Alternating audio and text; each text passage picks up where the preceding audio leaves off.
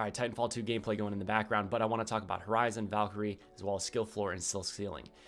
The biggest thing with Horizon, she released with a really high skill floor. You could shoot, you could heal, you could strafe really fast, and it was really easy to use Horizon. Valkyrie, I think, is going to release the opposite. It's going to be harder to use Valkyrie and really hard to be good with her. But if you're able to hit those cluster missiles and you're able to utilize that flight ability to get a good overview of the area and redeploy at the right time. But the North Star kit was never a fast strafing kit. It was always get up in the air, kind of surprise your enemies a little bit. And the way that she's being released, you're not able to shoot, you're not able to heal. I think that's going to make for a nice balance. But I want to hear your thoughts. Make sure to like and follow for more. Boom, baby, get out of here.